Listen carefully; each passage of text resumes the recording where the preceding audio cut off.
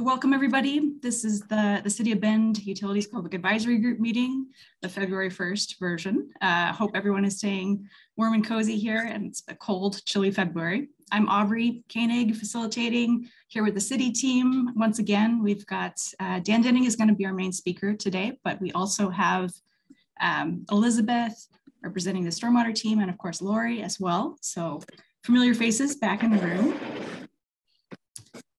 Just to get us rolling here, our conversation today is mostly going to focus, or the first half is going to focus on water conservation and the rebate program, customer engagement, getting your input there. And then we're going to take the second portion of the meeting. We cut our conversation a little bit short in January, so we wanted to make sure we got time to get everybody's input around talking with customers around the code enforcement. That was where we left things off in January, and we didn't quite get a chance to close that out. So we're leaving a little bit of space for that conversation in our meeting today. And then we'll do a look forward at any other questions or reflections that you guys have to share at the end of the meeting. So, and the code enforcement part will be about both stormwater and water conservation in both of those areas. Thank you for clarifying that. Great, so water conservation, rebates and incentives. You may have noticed in the agenda that we sent out, we snuck in a couple of examples of some customer outreach that is already being used, some flyers about the rebate program. Where we wanted to spend time in the conversation today, this is just a preview, so you have this in the back of your mind as we move through the material. We're looking for your input on ways to drive engagement in the rebate program, ways to connect with customers. What, if any, barriers to participation do you see in getting folks to participate in the program? And also your views on how community demographics might be considered in directing those rebate funds, and what you feel is most important to help measure the success of the rebate program. So keep those ideas in the back of your mind as we move through the material. Over to you, Dan. All right, thanks, Aubrey. So I know it's cold outside, but we can warm up and talk about some irrigation and landscapes. That'll get us all warm and fuzzy inside, right? So I think we'll start off with just kind of an overview of those 11 measures, our incentives, and our kind of code, landscape code that we were directed to implement, that we've talked about before with our WMCP. And just this first slide is just kind of how we so Dan, WMCP, Water Management Conservation Plan. Thank you, Lori. Yeah, by the way, if I'm talking about acronyms and people don't understand what the heck I'm talking about, please just interrupt me. I've been working in government too long now, and I tend to do that. But this is basically our internal look at what our rollout would be. And what we're looking at here with all these colors and shapes is how we are going to phase our rebate programs and incentive programs based off of analysis and work that needs to be done for each customer category or each phase of the rebate program. So if you notice, we've got kind of dates and phases up on the top bar. And so what we did is phase 1 was our single family residential. So we broke it out by our customer classes of single family residential, multifamily residential, and then commercial. So hopefully by the end of the 3rd year, we've had a pilot phase of each of our customer classes. And by the 4th year, we have a standing, we've learned some lessons, we've done some analysis, what works and what doesn't. And we have a standing rebate program that we can offer to all our customers, hopefully by the end of year 4. Following quickly, that phase 5 is our update to our water management and conservation plan. So we have a progress report due halfway of the 10-year plan.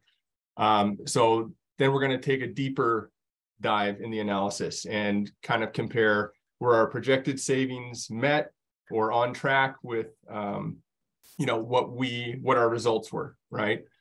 So that's kind of the deeper dive. At the same time, those larger blue bars down here are our code discussions. So that's kind of the process that we're here talking about today with you.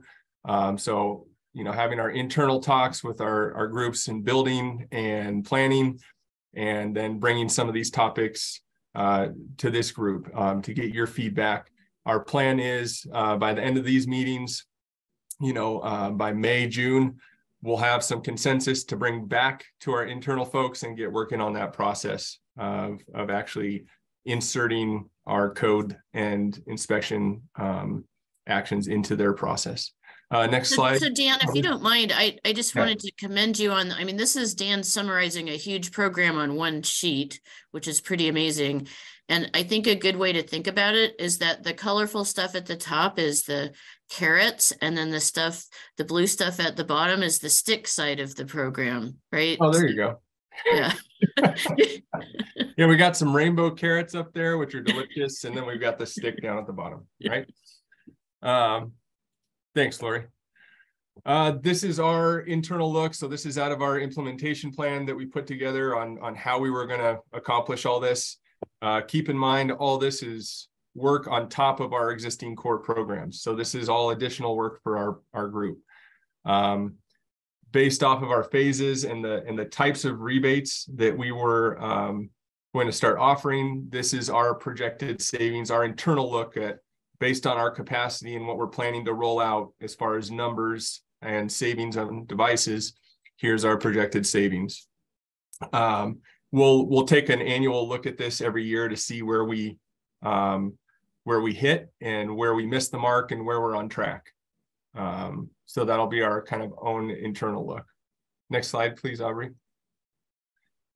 And so the reason another reason we're breaking this out is the water use patterns and volumes are so different between all our customers. When you get into outside of single family residential, essentially the water use patterns and volumes they're on a different scale. There is no singular pattern to follow of indoor versus outdoor use, right? It's really hard to tease out what's irrigation, what might be production water, what might be, a restaurant with a hotel, with a landscape outside. Even our hourly water data doesn't tell us that. So we went through an analysis early fall and in through winter of how are we going to know who our high water users are, or the folks with the most conservation potential. And so we, of course, need that water data, but we also need things like building age, number of units per site for multifamily, affordable complexes. We want to make sure that, we are offering this program initially, we're engaging the folks that need to take advantage of this. So we did, we basically normalized the water use to a gallons per year per unit so that we could kind of compare all of our multifamily customers on some sort of similar scale. And then we basically came up with 3 different lists of our top customers. And so we had 100 people that we were our top priority customers. And we looked at those 3 lists of average water use, unit use, and we said, who is our reoccurring folks in all these lists, right? And then made a final aggregate list of all these folks. So these are essentially our top 100 customers, multifamily customers that we want to recruit into the program. And we took it a step further and did some mapping. And so we looked at it through different lenses of poverty level, disabilities. So that's this background map you're seeing here. So we tried to look at it through a couple different lenses, again, to make sure we're talking to the right customers, but also to help us shape our messaging, right? We want to make sure that we are appealing to the community to which we're engaging. And so what you're looking at are all the dots are customers based on the shade of red and the size of the dot. The larger the dot and the darker red, the higher water use per unit they were. So you can see this Ariel Glen that we've got highlighted. They were ranked 44 out of our top 100. And the background shades of purple there are their percent of poverty level in that area, right? So this darker shade might be an area that, you know, we want to really highlight the economic benefits, right? Not only to of the water savings, but the monetary savings might be important to those folks, right? Living on a limited budget. So we had other lenses to look through. Some of our data team wasn't comfortable with us using those other than to help us engage through communication. But obviously there's a lot more lenses we could look at this through, but these are just a few that we took. Any questions on that? I know I was kind of all over the place trying to describe that map. Okay, next slide, please, Aubrey. So the way the process is currently going to go, so this year, again, we're looking at multifamily customers. So the application process and our workflow process is all going to be done through our water use portal.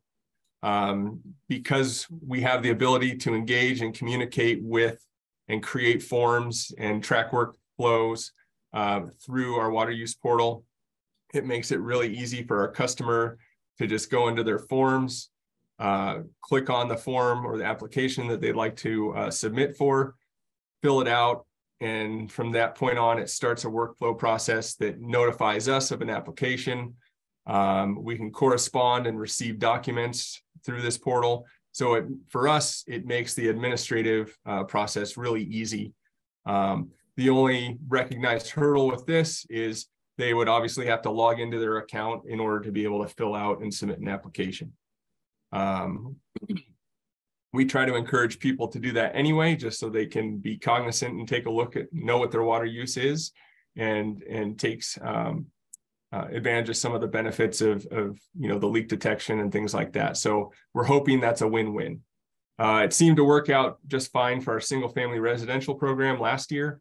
And it shaved off, you know, the need for any costly software or additional software or learning curve on staff for being able to administer these rebates.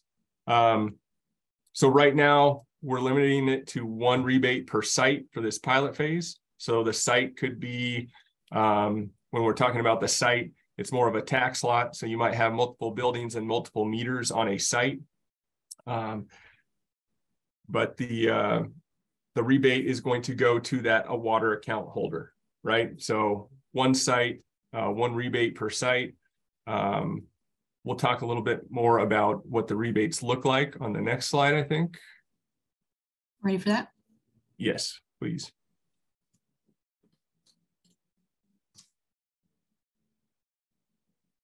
So what we did is, for the sake of staff time on inspections, you know, when we're offering these large sums of money, we want to make sure that, number one, we want to ground truth the savings potential, right? And we also want to make sure that things that were installed made an improvement in water use. And so for multifamily customers, once they submit an application, we'll schedule a pre-site meeting, right? So we're meeting with the facilities person or the property manager or the site representative to look over the application. For outdoors, we're going to do some initial efficiency tests on the proposed areas of retrofit. For the indoor stuff, we're going to be spot checking a few vacant units we thought was the best way, so we're not putting folks out, to make sure that, you know, the devices being replaced there's actually going to be an improvement or some savings there. So the way it'll work is any multifamily site, so like a duplex or a triplex, anything 4 units and under is going to apply through our single family residential rebate program. It streamlines it. All we do is ask for the application, a receipt, and photo documentation of the new device. That limits the amount of staff time we have to do to go out and inspect 2 toilets at a site, right? So Anything 5 units and larger is going to go through the multifamily rebate program application. The rebate amounts are set per device with a cap of $4,000 per site. So they can mix and match indoor, outdoor, or all of one or all the other with a cap of $4,000. And the rebate will come back to them as an adjustment on their water bill. So we're working with our billing to make sure that any remaining amount after a billing cycle rolls through and gets paid off over multiple cycles if need be. Looking at most of the water bills for most of these sites, it shouldn't be an issue. We're not going to be dragging things on for more than a month or two. Okay, so I think any questions on the rebates? Okay. I think it's important just for everybody to remember. So this is ratepayer money paying for this, but it's with the thought that we spend this money now, we save a lot later.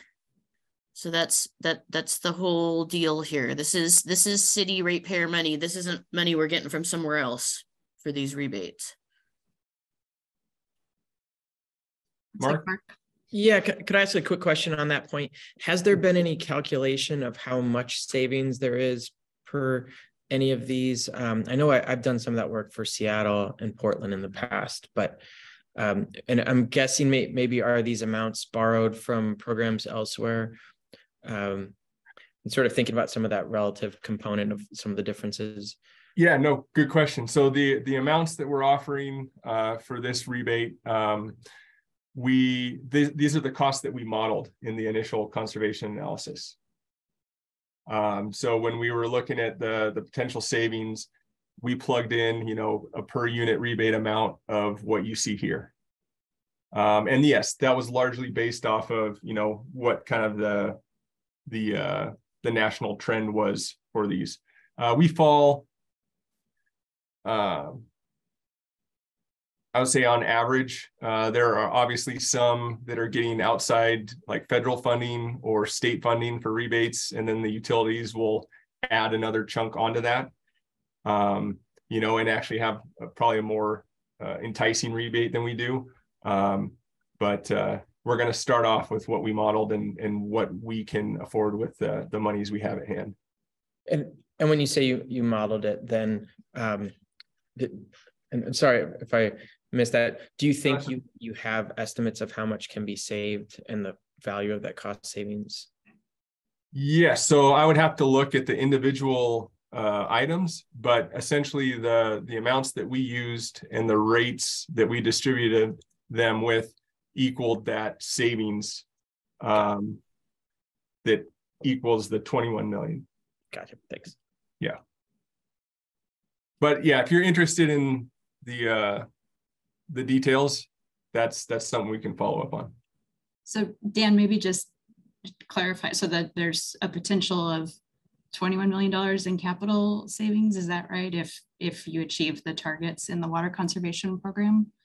Correct. So the water volume amount saved was roughly 7,900 million gallons, which equated to about $21 million over the 20-year period. With these rebate amounts and the volume of devices going out. And we'd spend about half of that savings to put the program in place. Yeah. I see Amy Jo up there. Yeah, you probably already said this, but just to recap again, when would these types of rebates be available for single family residences, or is that already an option? So that's already an option. We piloted that last summer. We started with outdoor devices since we had kind of a pathway through our existing outreach programs. So we could market that. We're already on site at a residential home during a sprinkler inspection. We've already got the test data. If we saw someone with savings potential there, we would cross market and offer them to take part in the rebate program. There was also some outside marketing with some of the controller companies that were letting people know on their website that we had rebates available. So we did see some applications come in from outside of our own efforts. That will be again offered this year. So we're kind of building and adding customers as we go sequentially through the phases. Okay, great. Thank you. Mm-hmm. And Molly. Thanks. Dan, to go back to that slide that you had that had the graph of the potential water savings through this one right here. Mm-hmm. So the landscape code, how that shows on 24 and 25, is that water savings through the enforcement of that landscape code that you're anticipating? So we have enforcement already. So that's kind of an existing core program. The landscape code referenced here was the new landscaping code for private development. So that's the assumed water savings off of this, new developments being built to this higher standard. Okay. So we're hoping that, that in that, by next fall, hopefully we're hoping that we have that in place. So nothing retroactively, but it would be from next, fall moving on that we have that code hopefully in place. And so new developments, new review processes are using that new standard. Okay. Kind of going to like one of the things we're thinking about of like barriers to this whole program is the whole separation of there's City of Bend residents who, whether they're water customers or not, they pay the stormwater and the sewer, yet they're not available.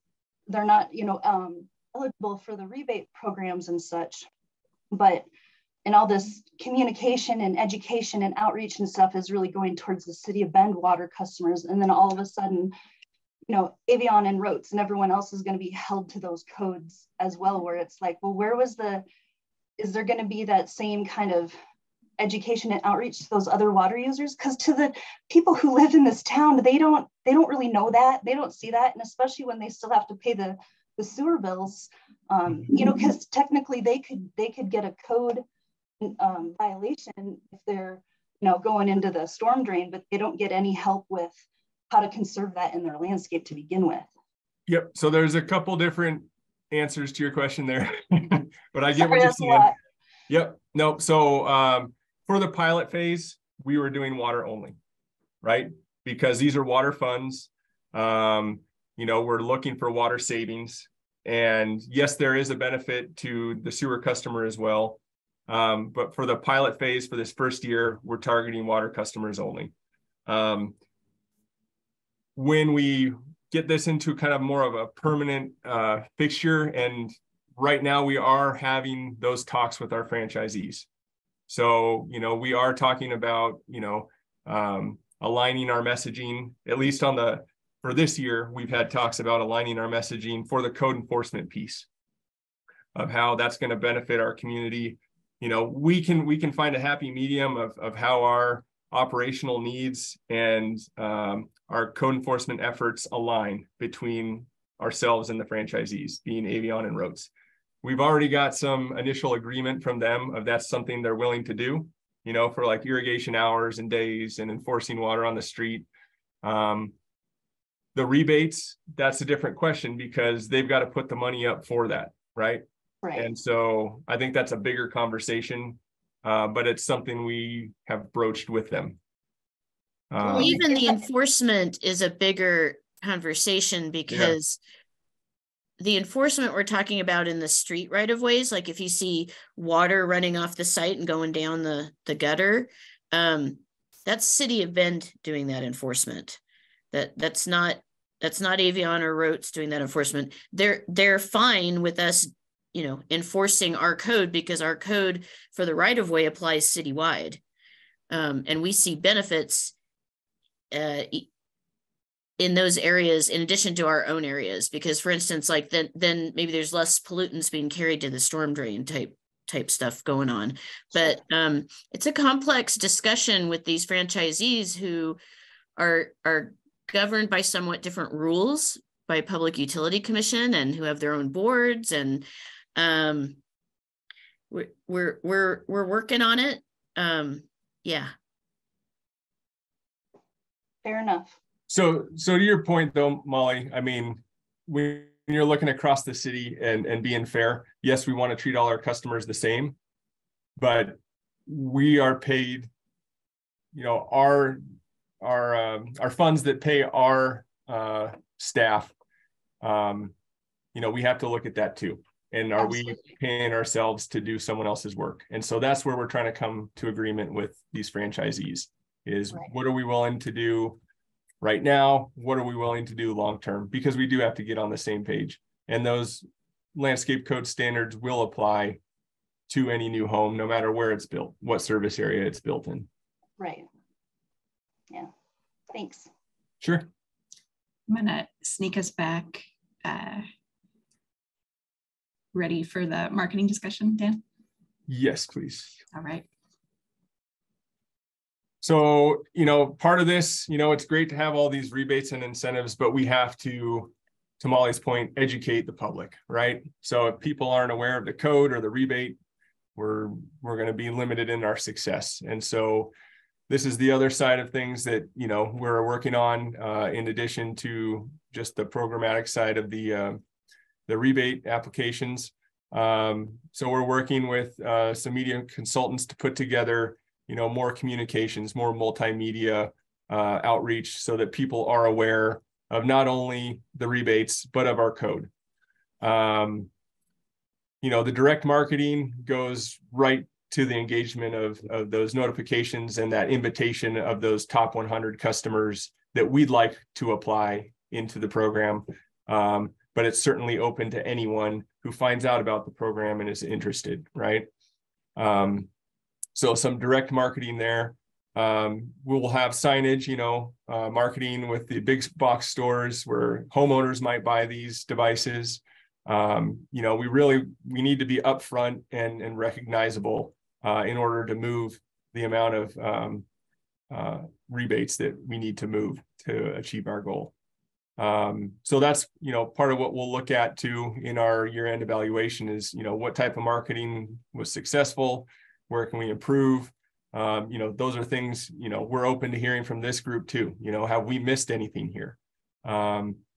Typically a lot of our communications were done in that second to last bullet with the city communication channel. So our social media, our newsletters, et cetera. In this group, it sounded like everybody had heard our messages, which was kind of interesting.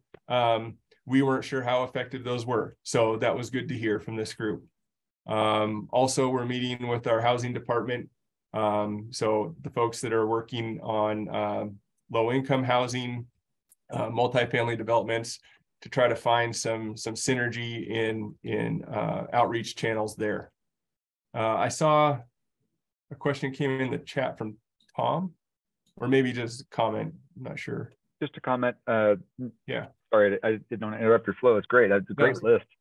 I just threw in there the first thing that came to me is plumbers who are already in people's houses. If they're on board with this and they have a flyer or something, or even an example, or could even do the work, perhaps that might be a stretch. But having the plumbers be an advocate to say, hey, I noticed that you've got high flow shower heads and faucet heads. The city of Bend has this rebate program. Consider this as an option. Excellent. Yeah, those are all things, the industry, right? Landscapers, plumbers, management companies was another one we thought of. Okay. No, this is great. Aubrey, do I have one more slide? Yes, we've got one on tracking and management. Here we go. Thank you. So like I said before, we're trying to get your thoughts on, how we measure success, outside of the obvious water savings. Again, we're doing that high level annual water use. One of the benefits to using our customer portal is not just the engagement and the communication aspects, but, as people apply, we've already got kind of a list of folks that, we've got water use in there. We can start tracking them as they progress through the post install timeline. So we'll kind of have a running total of water use prior to and after retrofits. this is a learning process, right? These are the first rebates that, you know, we've had. We're trying to accommodate everyone and do the best that we can, you know, frame things that, you know, past experiences that we've learned through our programs dealing with the public, what we think is going to be the most beneficial, but we'll have to wait and see, right? We're giving it the old college try here. And then the benchmarking, you know, so one of the, you know, the typical benchmarks for conservation programs is our gallons per capita per day. So we're going to be looking at that, of course. That's how a lot of utilities and conservation programs compare themselves. There are some, you know, nuances to that. Not every city is the same, but that is the best kind of number to use across the board when you're talking about utilities. And then our participant growth, you know, are we seeing increases in customer participation? Obviously identifying what that was attributed to, you know, better communication. You know, I think, Mark, your point, you know, with the amounts for the rebates, you know, we want to look at, did we model the right amount, right? Is this rebate not sexy enough? So those are things we're going to look at as well. And then, of course, you know, the ins and outs, you know, what did we spend to get that water saved? Is it as efficient as we're hoping? And then at the end of the pilot phase, you know, again, we're going to take that more in-depth look and basically do another analysis, you know, similar to the scale of what we did in the planning of the WMCP. So we're going to put all the inputs back into that model and rerun it with our actual results. I think that's the last slide on the rebates. Okay, we've got questions. Thanks, Aubrey. So I'm going to share these on the slide. I'm actually going to take the slides down here in a minute, but we're going to just, you know, take a few minutes. If you have other suggestions, the idea around, you know, maybe focusing a bit on the landscape contractors and folks who might be in a good position to share and drive participation. If you have other thoughts on what might encourage recruits, as Dan called them, or barriers, as Molly was alluding to, of what might be a challenge to participating in one of these programs. Also interested in views. Dan shared a bit about how demographics are being considered in targeting the rebates and incentives. If you have thoughts on that or anything about measuring the program. And I'm gonna get us back so we can see each other's faces a little bit easier here. But I wanted to preview these questions.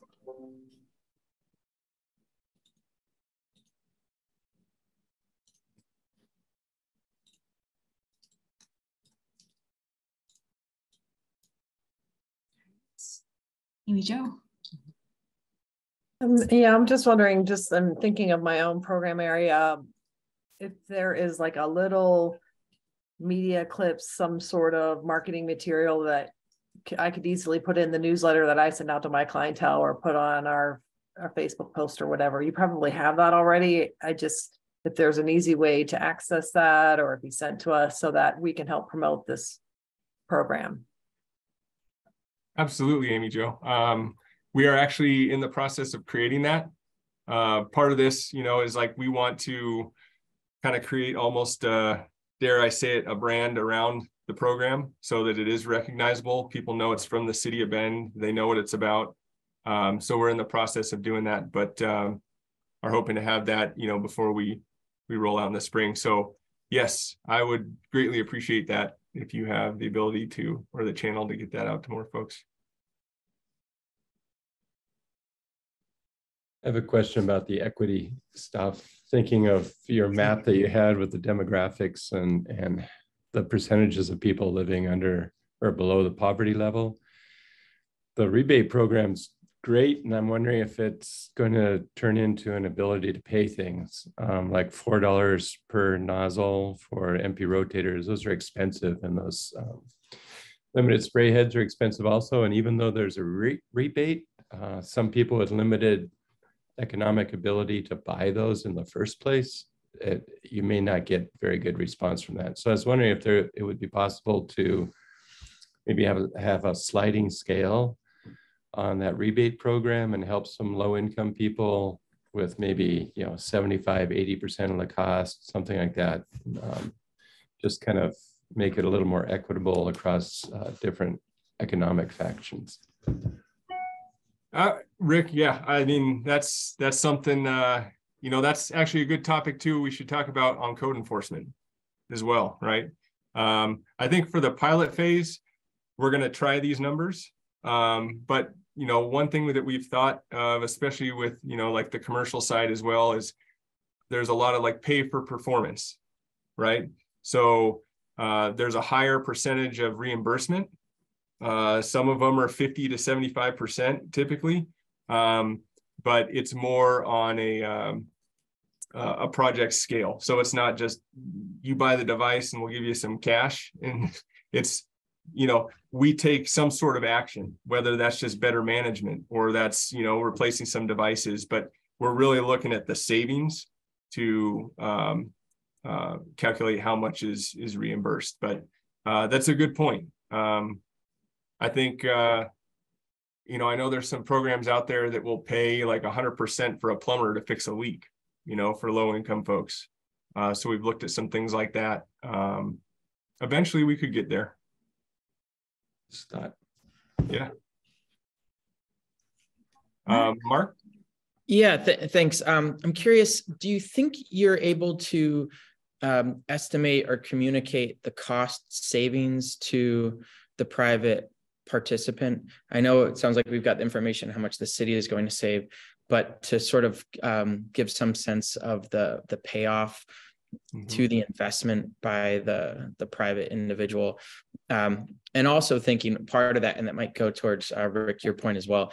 Part of it might be communicating how much of the average or expected total cost is being subsidized. If someone hasn't looked into what each of these items actually cost, and you might start to see some of those differences. And I'll just say on the side, I've done some work for EPA on this, where we look at the mix of public and private benefits in these kinds of water quality and water supply rebate systems, and how we can see what the willingness to pay is for any given investment as a function of how much of the benefit of that implementation is private to the individual putting in place versus to the public, to the utility of the community, and sort of showing what all the benefits are, sort of recognizing where there's a big private benefit. And it's not necessarily just cost savings. There could be other kinds of private benefits, you know, things like rain gardens and that it's easier to think about. But here there might be some as well, you know, sort of a more, you know, less flooding on their property, or, you know, less spray onto the sidewalks and driveways. I'm thinking about the things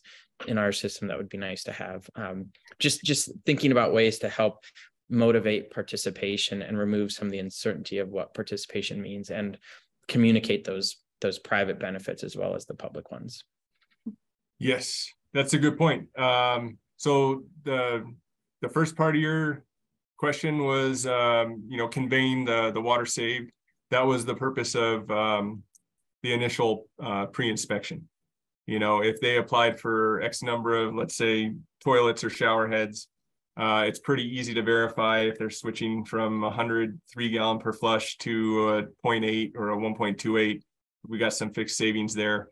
On the outdoor side, we have ways of evaluating just through irrigation efficiency, you know, and looking at a pre and post irrigation efficiency change.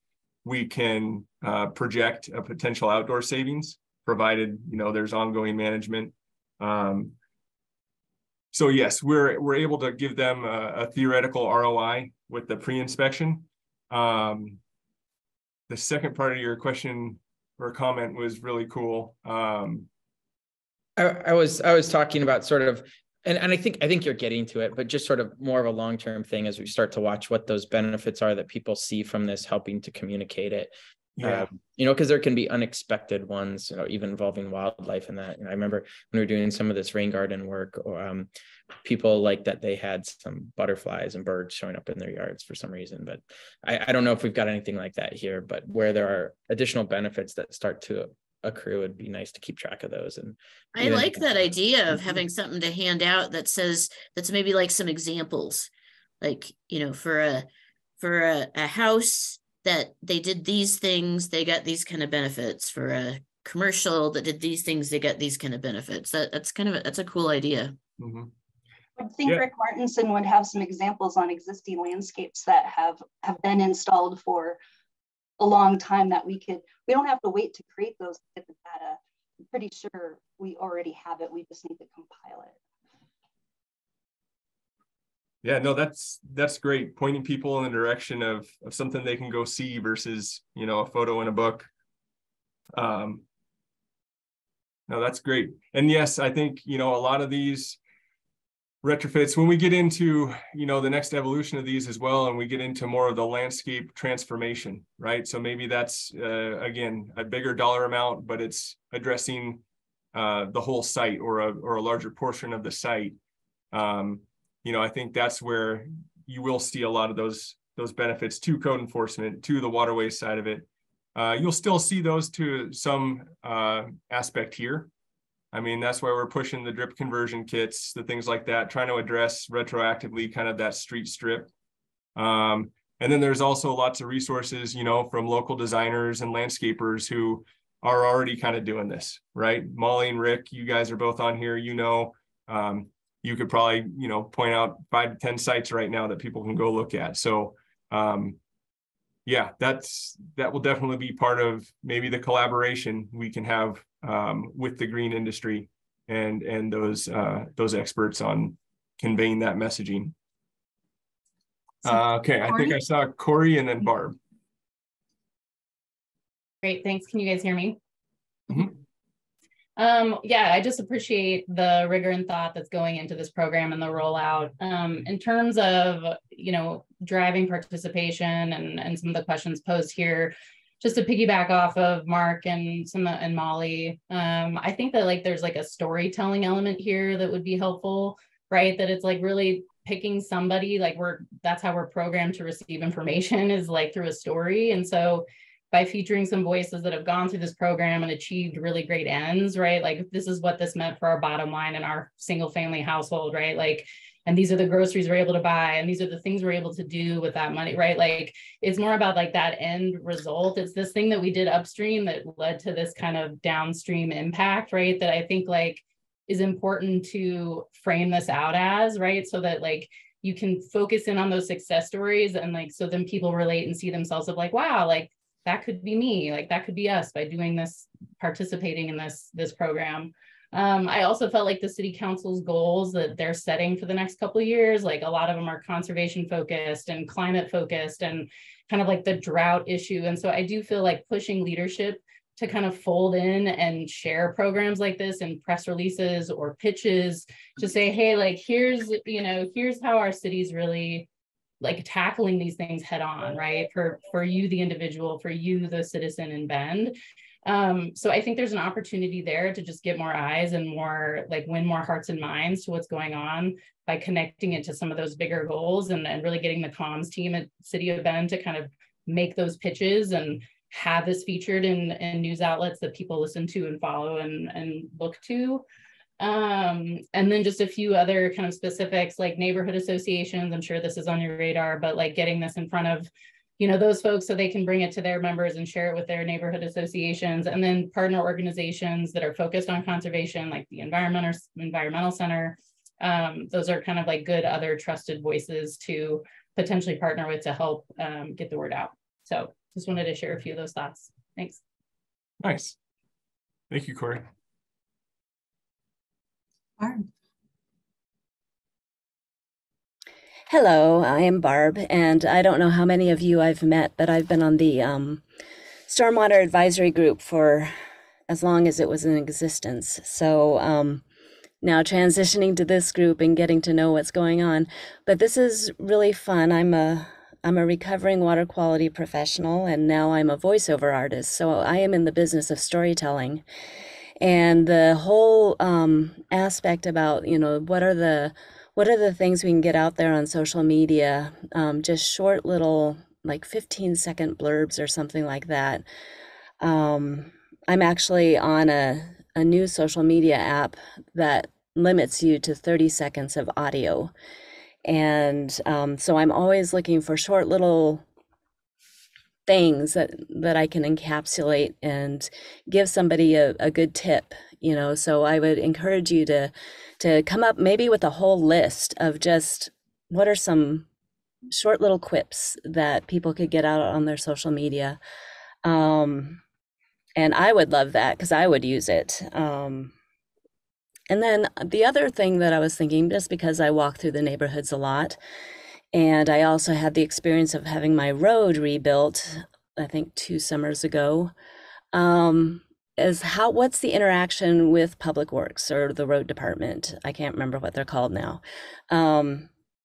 Because there was one instance where they rebuilt this section of road and they ended up putting in, instead of just putting in a xeriscape or just a rock or making it concrete or whatever, they put in literally a 2x2 patch of grass that was surrounded by curb, that has to be irrigated, that has to be mowed, and it's impossible to maintain because it's a 2x2 patch of grass in this concrete bucket.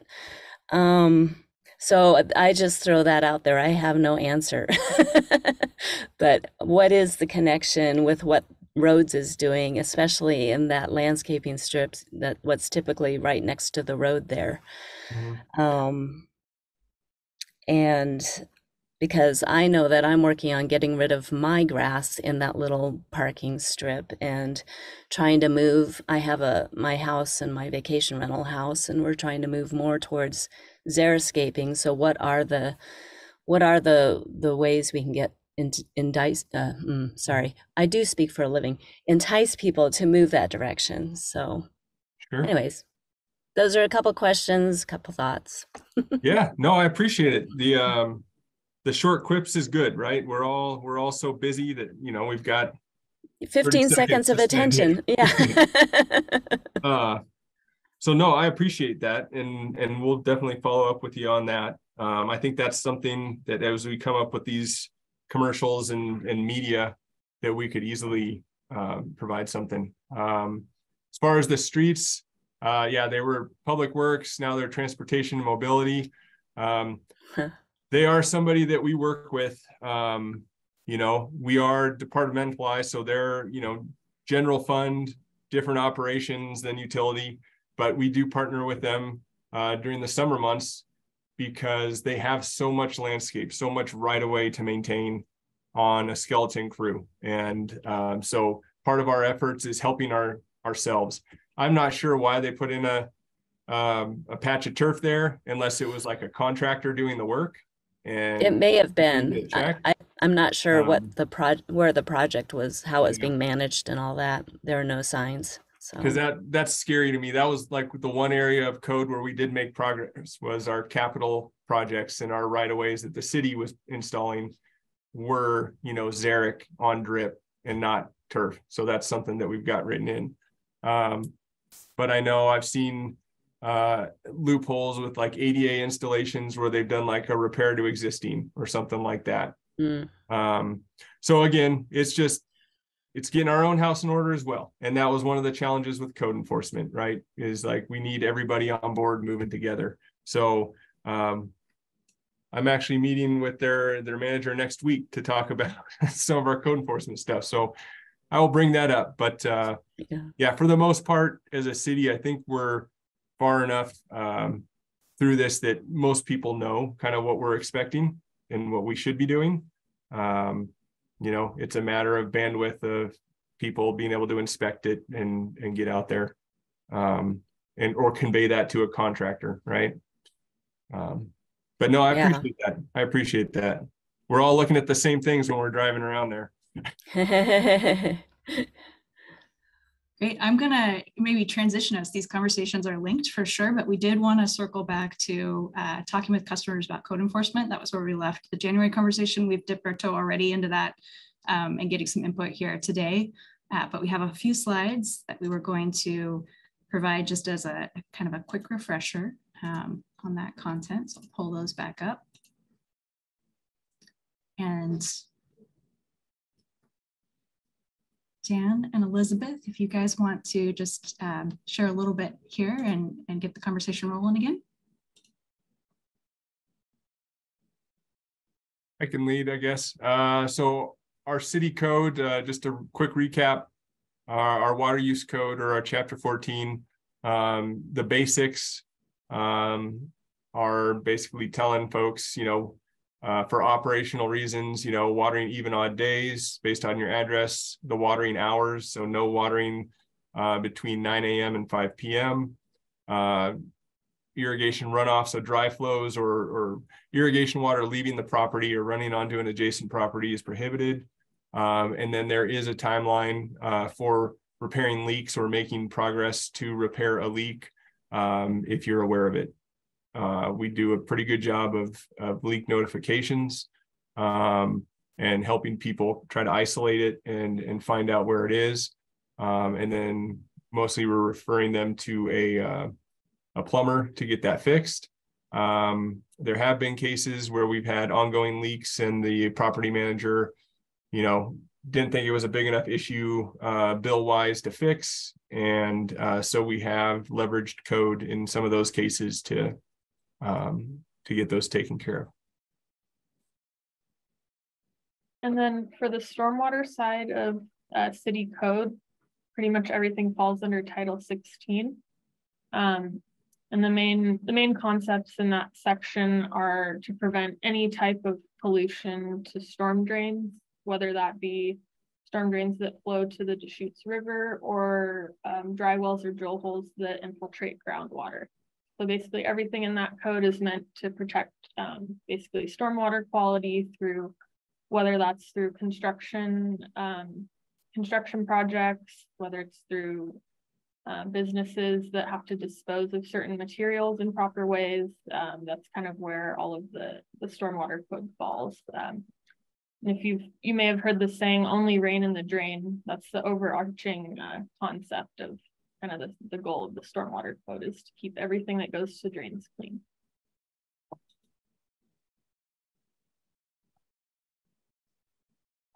And then for code enforcement on the stormwater side, I think we might have gone over these slides last time, but as a reminder, the process usually starts with identifying a problem, and that usually will come through either a citizen complaint through the CityView app online, or calls or emails to the utility department.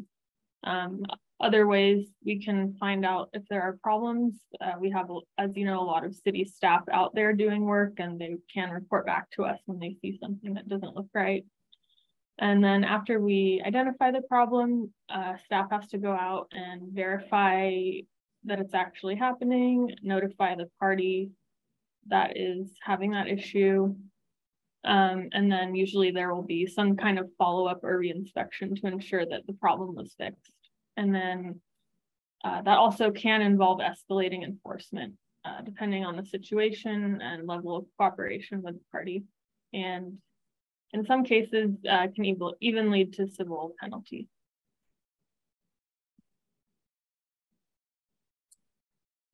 And our process is fairly the same with a few different variations. Just to highlight, I guess, the initial verification and notification, we give folks every chance we can, whether it's trying different types of contact, a soft letter, we call it, so a mailed notification, an email, a phone call, a site visit, talking to a property manager or a tenant. We try to give them every chance we can to get resolution prior to kind of following the more regulatory pathway.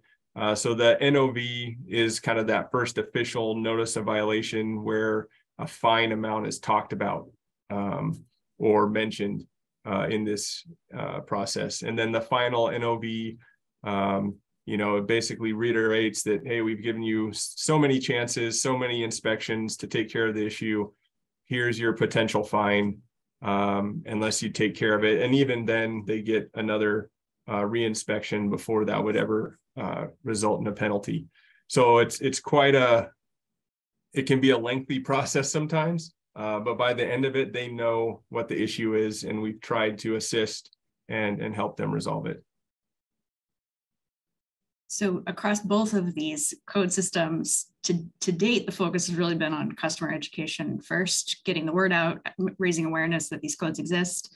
And then, as Dan mentioned, doing everything possible to help that individual resolve it themselves, rather than using the fine as the motivation to make that change. So the questions that we were curious to circle back with this group is just to spend a little more time on that thought. And the best ways to communicate with customers about enforcement of these regulations, and thinking about some of the different types of land use. There's obviously large landowners, there's multifamily and single family residential. There might be some nuances in your recommendations depending on those different audiences. And we also wanted to acknowledge that during construction, there might be some different types of conversations there. There's inspections and permits and other things that are built into that program, versus after construction. Once those are installed, it's more homeowners and property managers who are going to be the recipients of that communication, or the ones able to take action. And we were also interested in kind of just circling back, thinking about all those different customer education tools for both stormwater and water conservation that we talked about in January. Which ones do you think are the best use of city staff time and resources, and what's going to be most effective and could be prioritized? So I am going to take the slides down again here and drop these in the chat. We can talk a little bit. The other thing that we wanted to do was just give a quick demo of the mural space in case folks haven't dipped their toe into that work area. We do have some notes collecting there, and so I'll save a little time for that as well. All right. So any thoughts on talking with customers about enforcement, these codes? Everything from design through maintenance. Sorry.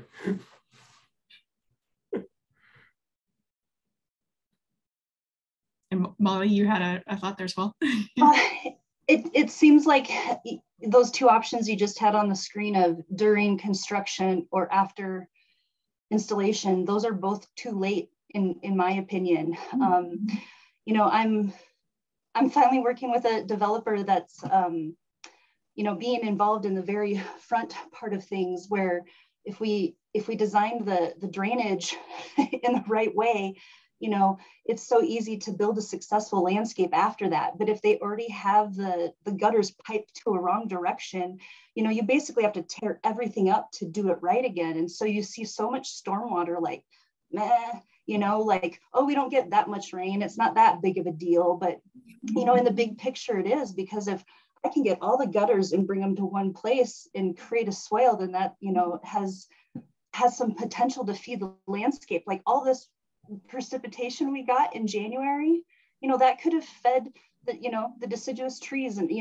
there's a benefit there. But if it's not part of the original design and intent of that project, you can't that infrastructure there is a costly renovation it'll never happen. So we got to be at the as early as possible. Yes. That is such a good point, and it's such a hard one. Is how do you get people knowledgeable in advance? Most folks don't want to read a big manual. Yeah, I've been picking on this designer for 2 years, or this builder that he already had a designer, and I'm like, just, once you get an opportunity, I'd be happy to work with you, and kind of, finally getting in that. And, now I have a feeling that we're going to be able to create an example that he's going to be able to go and use with the rest of his builds that he does. But like going back to Corey's point of, having that example that people can visualize themselves in it, and like that can work for me and I can see myself there. That's why I think it'd be so fun to go back to some successful projects that are already installed around town, and we can bring light to those. And not everyone is going to be like the Desert Rain project, but like, are there some more that are a little bit more tangible for the everyday person to, because it's not that expensive to create a swale that functions, like if you're doing it from a blank slate. But if you're trying to retrofit it, it's going to be cost prohibitive. So that's my 2 cents. No, that's a good point, Molly. So if we had examples, I think, you know, one of the things that we're thinking about with the code, private development code, is, you know, having those resources available at like the pre-con meeting. So expectations are kind of set up front of, you know, here's the code, you know, here's the resources to help you kind of decipher all that, right? Maybe even some examples for those that don't want to read the manual, right? Is there anything else? I mean, what do you think would be the most beneficial? I mean, certainly like examples around town, if we can bring homeowners or contractors or have workshops or tours, right? That's beneficial, right? We're kind of addressing the industry or some stakeholders, you know, for developers. Yeah, are there like, any key you know, pieces? we have the tour of homes every year because everyone's looking inside and wants to see all that. But let's, you know, Sure. to kind of bring, and I think that might have happened back in the day at one point. There were, you know, more kind of tour of landscapes and tour of, you know, xeriscape landscapes that function, or, you know, an opportunity there, because to, you know, yeah, get that hands-on experience. That would be, I think that would be a great way to outreach to people, because even if some people didn't get a chance to attend, hopefully there's documentation. It could be, you know, I check out your guys' YouTube channel. There's really good stuff on there. I mean, there's some really funny things about conserving water in the restaurant business and such. I mean, that was a goofy video. And so I think, you know, you've already got kind of a way to get people's attention about it. So if we can't get them there in person, we can share it other ways as well. Mm-hmm. Okay. Yeah. I mean, I think the master gardeners still do a garden tour every year. I mean, we could figure out ways to.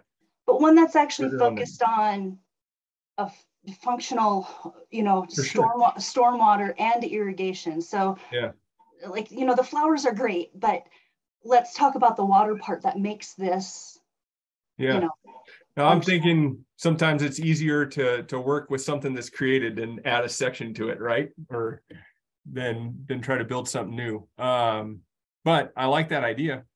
I think positive recognition is one of those things that we were trying to think. And a lot of it, and maybe this is, you know, getting to that point of like, well, how do we get the focus, or how do we get the attention? Because, you know, we have a contractor newsletter that goes out quarterly. And granted, it's not a huge audience. I think we got 120 people on there. But every single issue, we're asking, please, like, send us examples of something that you've done that, you know, has achieved conservation or that you're proud of, you know, and we'll highlight them. We'll do the promotion of it. And I think you were like one of the only ones that got back to us. So I'm like, great. I love you, Molly. Where's everybody else? Right. You know, and so I think that's what we're struggling with is, you know, across the industry, the same interest is not there. And yeah, so I guess that's what we're a little frustrated with, you know, and maybe that is a bigger incentive, right? If they get to have their company sign out front of the home that everybody's touring and they get to be on site talking about, you know, their business or their designs, maybe that is more of an incentive. But so my worry about that is I think those are super cool. I also worry that we're attracting the, you know, the choir, right? Versus, you know, how you get out to the other folks. I know Dan and I have talked a little bit about, I don't know, developing templates for things, like making it simple for people and having some one-pagers. It won't be anything creative, but, you know, here's a little example of a residential lot with, you know, only a tiny bit of lawn on it. And, you know, maybe we could also, maybe we should be combining these, right? And then having the, you know, disconnected downspout feature along with it too. We're doing a template like that for erosion control, actually, for single family houses, just like, here's the basic measures you put in that could just be handed out and signed by the person at the counter getting a permit for a single house versus these bigger projects that we focus our time on. I don't know. Yeah. I think we need both, flowing. right? Yeah.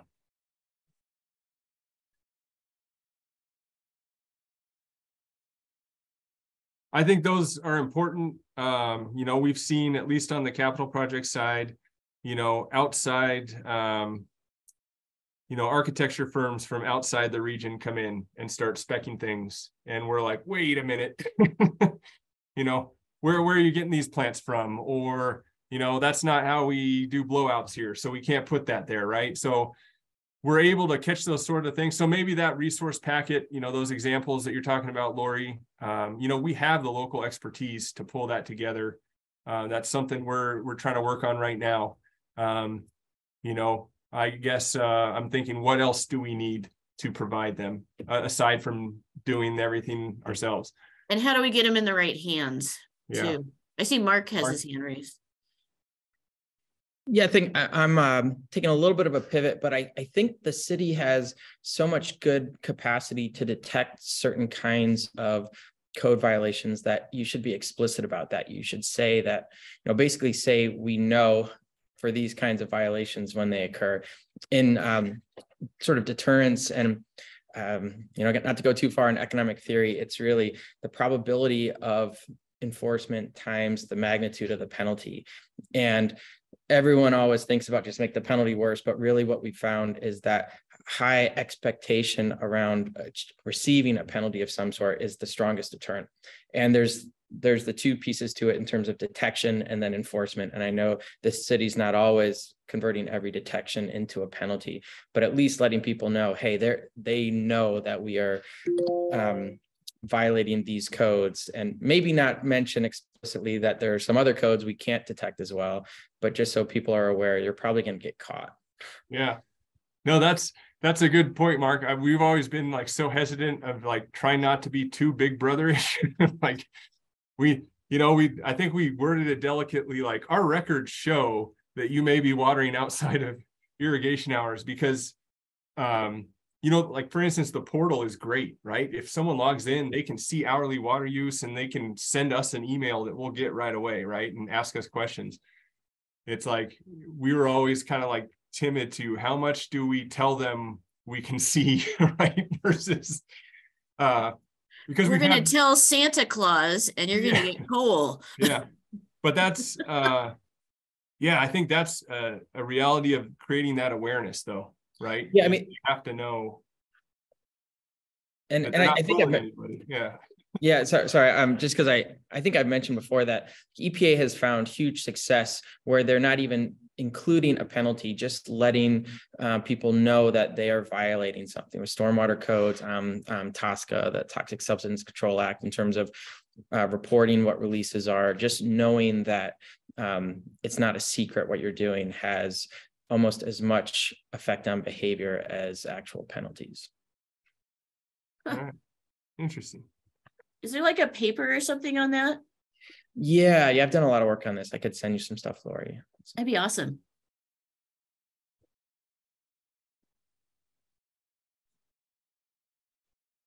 Any other ideas come to mind, things that you think work well right now or that you'd like to see, you know, expanded? Any gaps in terms of communicating with customers?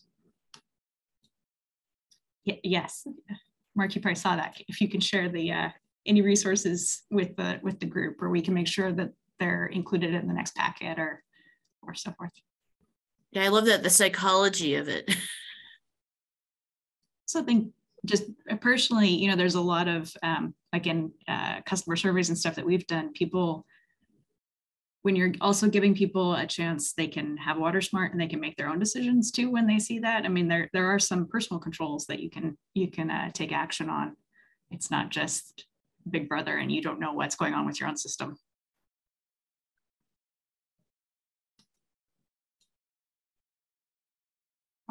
Just to follow up, as if you know, in talking, we want to facilitate more as far as the demonstration site or gardens go. I would be able to provide some feedback with the High Desert Garden Tour, because we've been doing that for a long time, and just the interest in the comments we get back every year from that tour in relation to wanting to see all native plants or waterwise, we always get that feedback. And we have homes that, in fact, Rick's home was one of the homes we've included before on that. But the challenge there lies in, you know, I can't push a button and have 6 native plant homes side by side on a garden tour. It's getting the homes. The challenge is getting the homes, finding the homes and getting the homes. So we'd almost be better off, you know, I'm thinking a little bit more about if we really want to do a demonstrative site to have a public space to do that in. We've got a couple examples right now, but I'm wondering if there's a small structure that you set up that's like a pseudo home and you do interpretive signs around it and that sort of thing, like they have, for example, at the Oregon Garden. I don't know if you're familiar with the fire safe home. It's actually a legitimately sized home, and with interpretive signs around it. And so something like that might be a better example and have public access for everybody. But anyway, just if you want to have more in-depth conversations about those types of demonstrations, we have some experience there that I would like to be a part of those conversations and help if I can. One quick thought. I don't know if we have any developers on the call. I can't see everyone, but I mean, what about, you know, one of the model homes, you know, as an example, right? If we have this new code, I mean, that's something that I think Jeff's on the call. Is he? Yeah, I was trying to find my mute button. Sorry.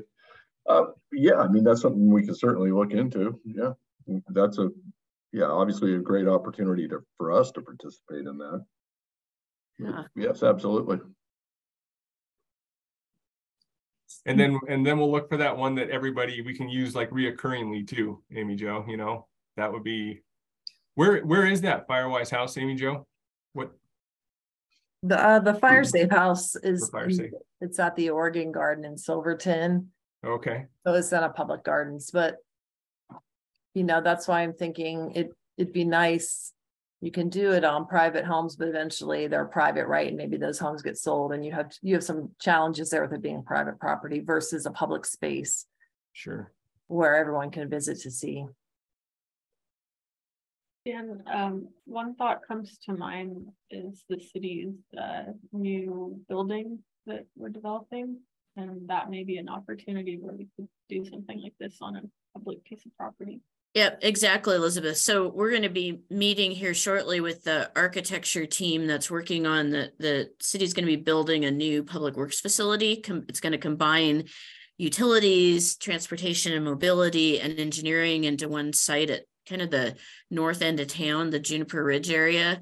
And Dan and I have been trying hard to make sure that that site is developed in a way that it can be used as some sort of classroom type example.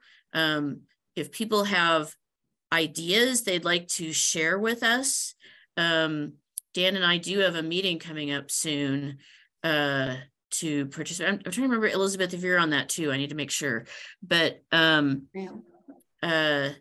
any thoughts that people want to share either here or on the mural board, or just sending us stuff like, hey, do this, or love to help, or whatever, right, would be awesome. This also makes me think about, I don't know what folks think about this, but most of my experience has been over in the Portland area, but so this is a little bit different example, but Clean Water Services, which is a regional storm and sanitary district there, offers like streamside property owners, actually I think any property owners, they'll give them a few native plants. And it makes me wonder about us finding a way, if we get people to like some of these demonstration sites or something, I don't know, we'd have to get maybe more people growing native plants over here. But you know, should we find ways to offer to give people a certificate or something and get a few free native plants to start them off, and some little flyers about how you could use them to remove lawn and plant them, or, you know, disconnect a downspout and plant them type stuff, put them in your next to the street, whatever. So I don't know what folks think about that. I'd have to look into the cost of that, but maybe it creates a market to grow more native plants. I mean, other than Rick's place, it's hard to find a place to get native plants around here, except going out in the forest and digging them up, right? I'd be happy to work with you on that, Lori. That's a great idea. And get involved in the juniper, the design for the juniper ridge. You bet.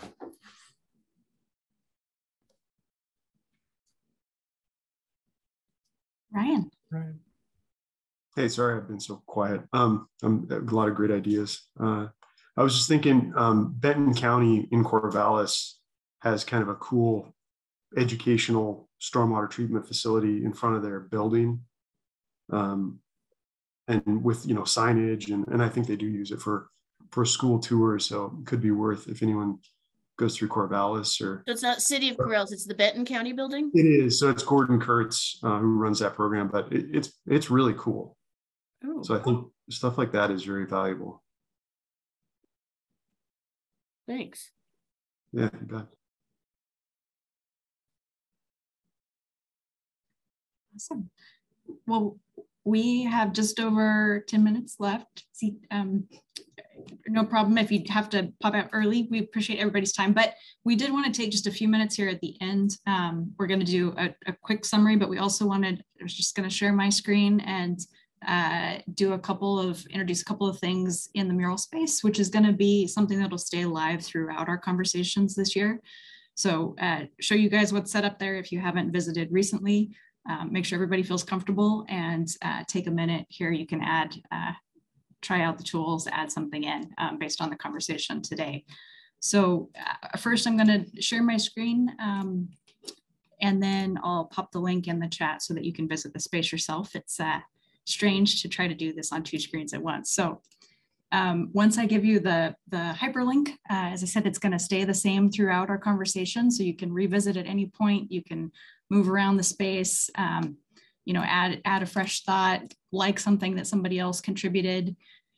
Once you click the link, you can join as a visitor, a guest. You get an animal, or you can add your name. Either is fine. There's, it's free, cost to you, nothing. In the space, there's a couple of ways to move around. You can use what's called the outline, which is this little stacked set of things, and it's going to show up here on the right side of your screen.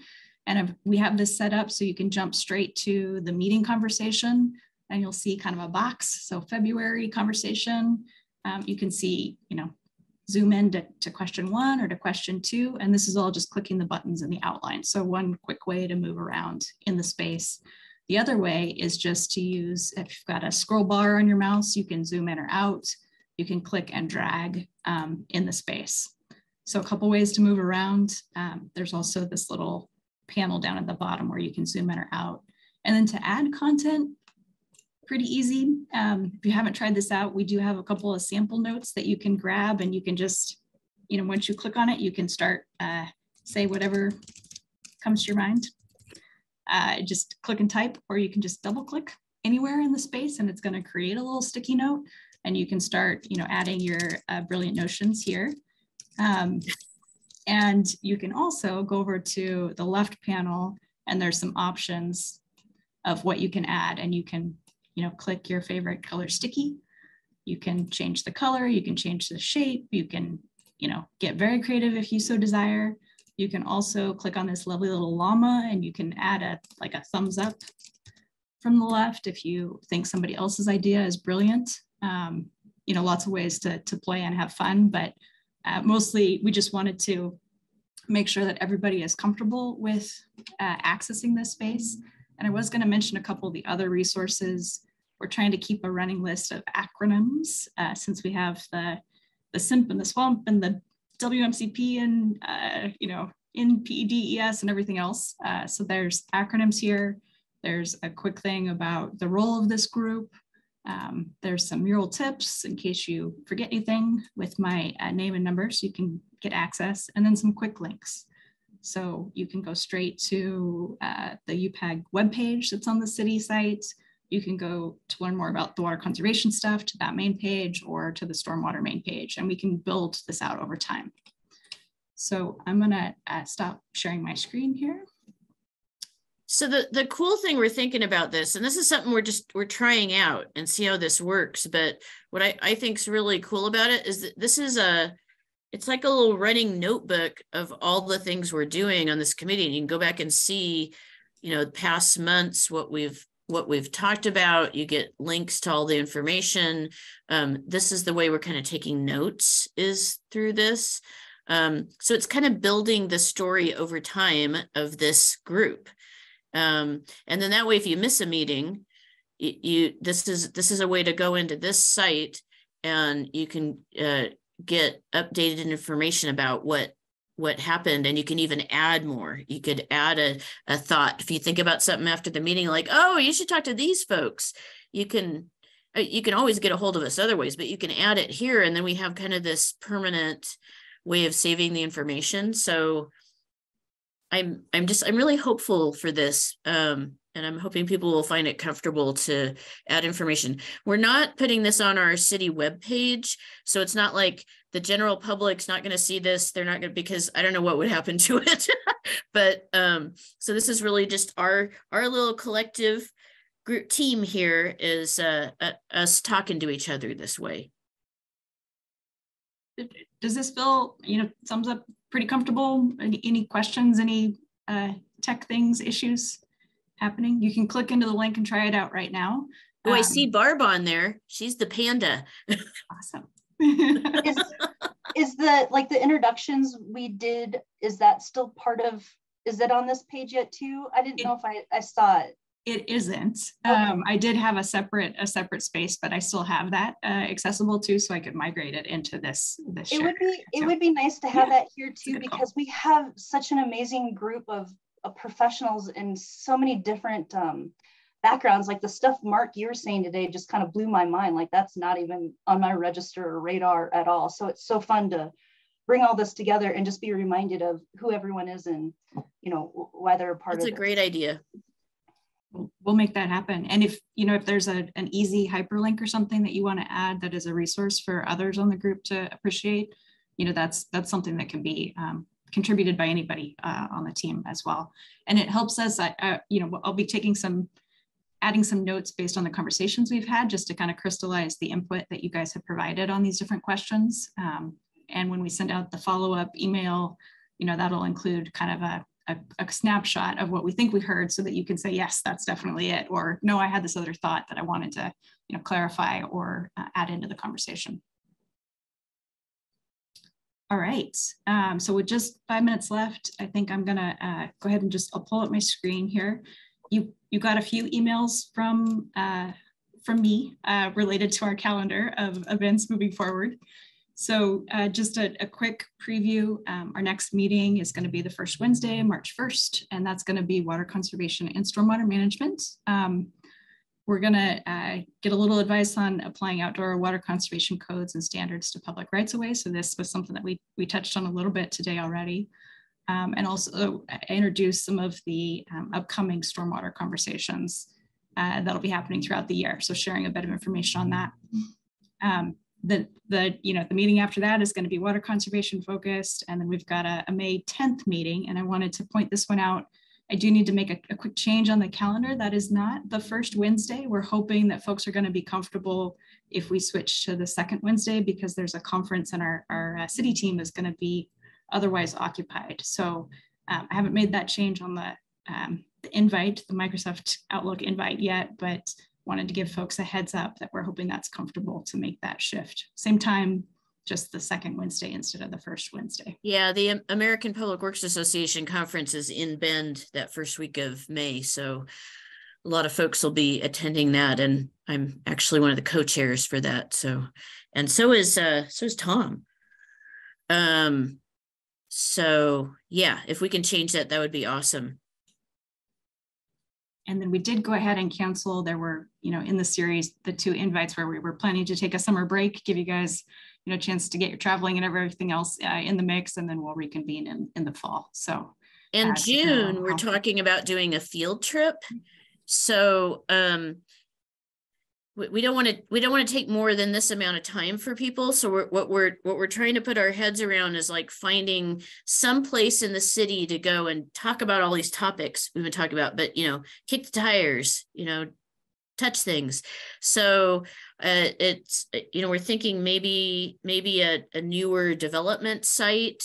We have some folks, well, folks have left, but that might be able to help us with one of their developments, something like that. Or anyways, any thoughts about a cool place to visit where we can talk about good and the bad of both, stormwater, water quality, and water conservation management, this kind of landscape approach. Plus, it's an opportunity for us to talk to each other in person. So I'm hoping people will be excited about that.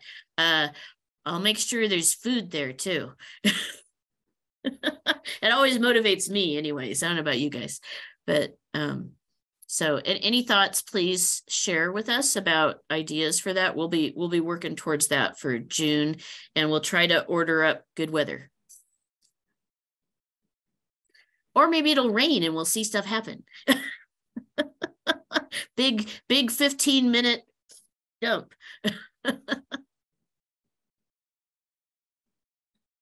Awesome.